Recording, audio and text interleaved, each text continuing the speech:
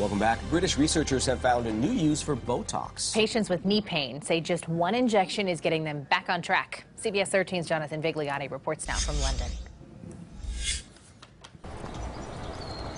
Dr. Michelle Irby jogs every day, but splintering pain around her knee nearly sidelined her passion for the pavement 2 years ago. It was a really severe stabbing pain in my knee that I just couldn't run through. Generally, patients will feel it over the Irby was diagnosed with LPOS, a common injury impacting the muscle around the knee and thigh. 1 in 8 runners has it. For many of those patients, it would have just been physiotherapy, more physiotherapy, and even more physiotherapy, and the surgical options were extremely limited.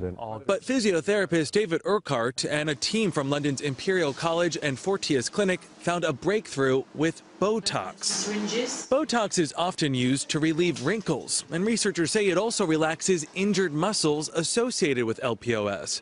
Irby was one of 45 patients in their study to receive a shot in the front hip muscle, which runners tend to overuse. From about 3 months after that, I was actually relatively pain-free, and I've actually managed to do a marathon since then with no pain.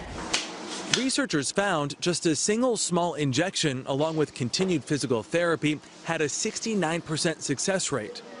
Irby has remained pain-free since her injection 2 years ago. She's now focused on training for not 1, but 2 marathons this year. Now, studies for the Botox injections are still underway, but British researchers say they could become available to the public in 2 years. All right, sounds good. Hey,